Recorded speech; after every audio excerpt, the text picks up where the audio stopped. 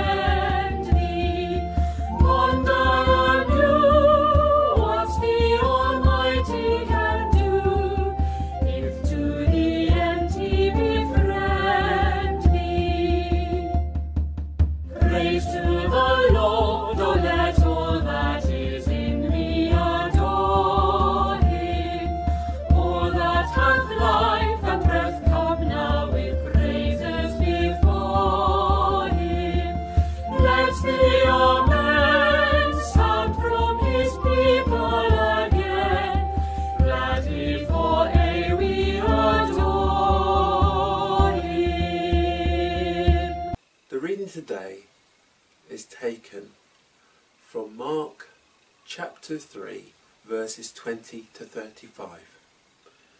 Then Jesus went home. Again, such a large crowd gathered that Jesus and his disciples had no time to eat. When his family heard about this, they set out to take charge of him, because people were saying, "He's gone mad." Some teachers of the law, who had come from Jerusalem, were saying, "He has Beelzebub in him. That is why he's able to drive them out." So Jesus called them to him and spoke to them in parables. How can Satan drive out Satan? If a country divides itself into groups, which fight each other, that country will fall apart. If a family divides itself into groups, which fight each other, that family will fall apart. If Satan's kingdom divides into groups, it cannot last, but will fall apart and come to an end. No one can break into a strong man's house and take away his belongings unless that he first ties up the strong man. Then he can plunder his house. I assure you that people can be forgiven for all their sins and all the evil things they say. But whoever says evil things against the Holy Spirit will never be forgiven, because he has committed an eternal sin. Jesus said this because some people were saying, "He has an evil spirit in him." Then Jesus' mother and brothers arrived and sent a message asking for him. A crowd was sitting round Jesus, and they said to him, "Look, your mother and your brothers and sisters are outside, and they want you." Jesus answered, "Who is my mother? Who are my brothers?" He looked at the people sitting around him and said, "Look, here are my mother and my brothers. Whoever does what God wants him to do is my brother, my sister, my mother." A kingdom divided against itself cannot stand. In many ways, ecosystems can be said to be kingdoms. They can be small and very specific.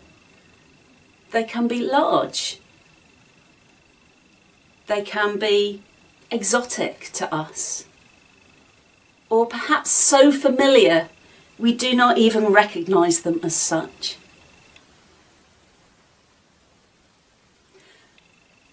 Plants and animals that are specific to a certain location too easily go extinct as the environment changes,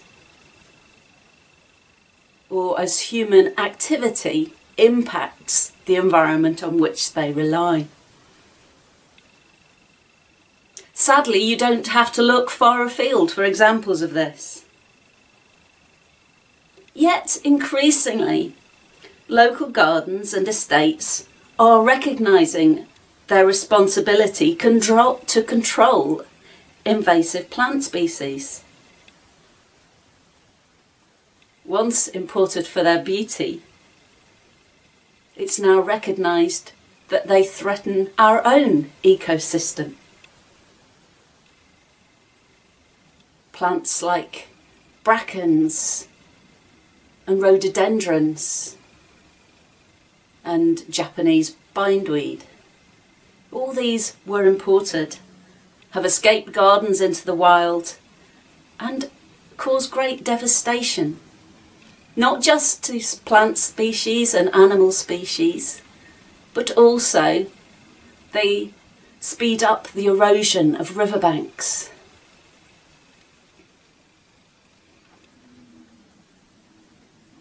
There is always good news to share though, and species that had gone missing from our locality have been successfully reintroduced. Otters, beavers, and our very own Cornish chough.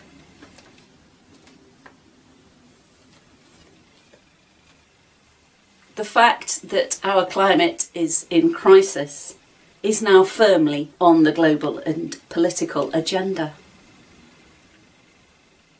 Next week, the G7 descend on Cornwall, the media centre being in our own circuit. And in November, the vital COP26 conference is in Glasgow, where many nations gather to look at how we can rebuild greener and better while sustaining those who are suffering. And the injustice remains that those who are affected more by rising sea levels are those who've done least to cause it. It is also recognised that we, the Church, must actively seek to value the whole of creation.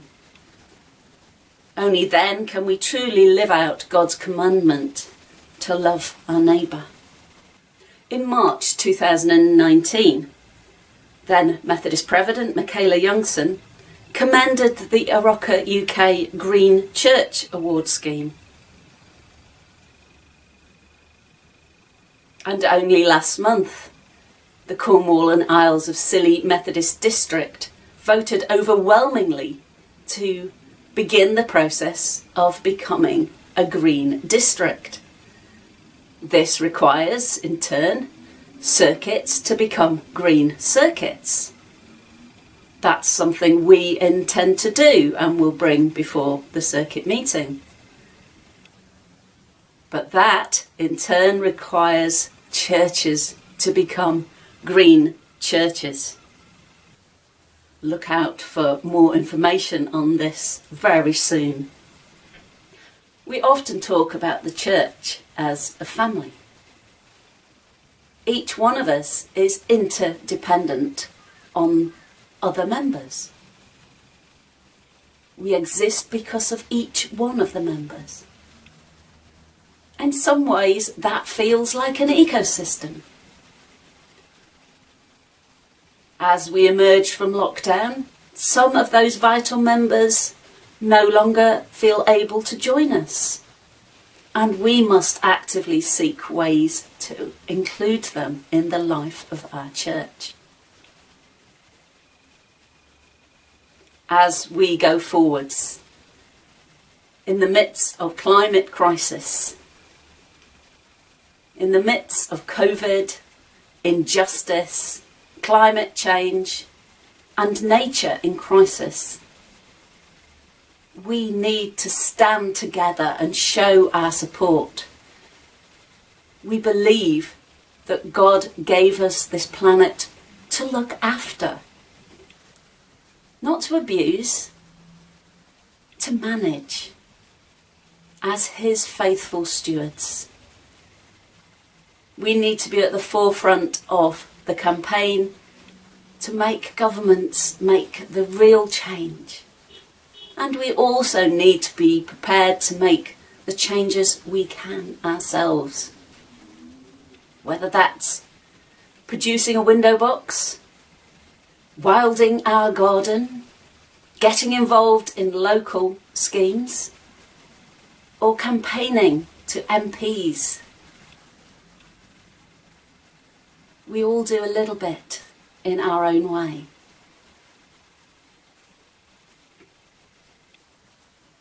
We bless each other. We give thanks to God for all He's made.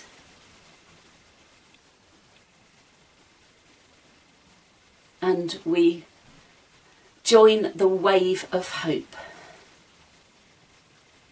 So all will know what we stand for justice, for peace, for equality. Whoever does the will of God is my brother, my sister, my mother. The whole world is our ecosystem. Let's play our part. Let us sing again. God, in His love for us, lent us this planet.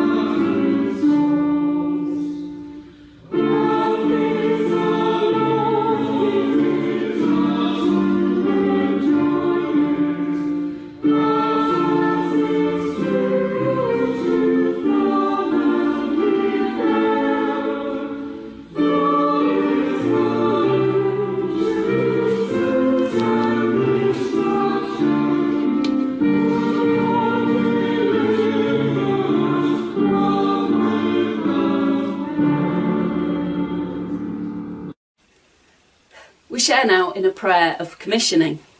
This prayer is used by the Anglican Environment Network in Southern Africa. This we know.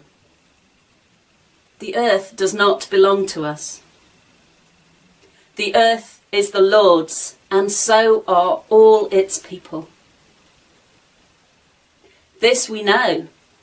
We did not weave the web of life. The earth is the Lord's, and so is all that breathes on it. This we know. We are called to till and work the earth. The earth is the Lord's, and so are all who work the land. This we know, that we are called to take care of creation. The earth is the Lord's, yet we have polluted and abused it. This we know, that whatever befalls the earth, befalls the sons and daughters of the earth. This we know, the earth is the Lord's, and so we will serve him in it. Amen. Let us now take time to read, to listen to watch the poem created by Jordan Sanchez for World Environment Day 2021. Have you ever seen time fly? Watch it slip through your fingers like a cloud passing by. Too slow to notice it leaving, too fast to make it stop. All we've known is to destroy like it's breathing. The pitter-patter of raindrops match the sounds of clocks counting down. Tick, tick. How lucky we are to live. We are a fraction of a second in Earth's lifetime, yet she is our only lifeline. Resilient, we stand on our own 2 feet. I'll tell you, reimagining the future has never tasted so sweet. Like nectar to a bee, honey to a home. No one can do this alone. Tick. The promise of restoration lives within us. We see her in the hues of the youth, and she's asking you, what will you stand for? Now is the time for our regeneration. Our final hymn is Lord, thy church on earth is seeking. We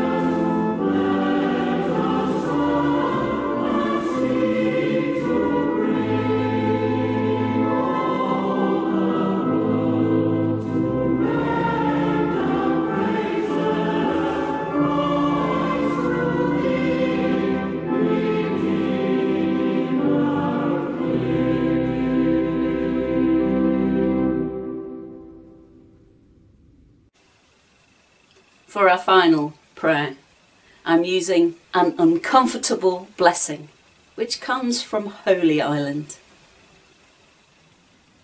May the Spirit bless you with discomfort at easy answers, half-truths, and superficial relationships, so that you will live deep in your heart. May the Spirit bless you with anger at injustice and oppression, the exploitation of people and earth, so that you will work for justice, equity, and peace. May the Spirit bless you with tears to shed for those who suffer, so that you will reach out your hand to comfort them. May the Spirit bless you with foolishness, to think that you can make a difference in the world, so that you will do the things which others say cannot be done. Let's bless each other as we share in the words of the grace. May the grace of our Lord Jesus Christ, the love of God, and the fellowship of the Holy Spirit be with us all, evermore. Amen.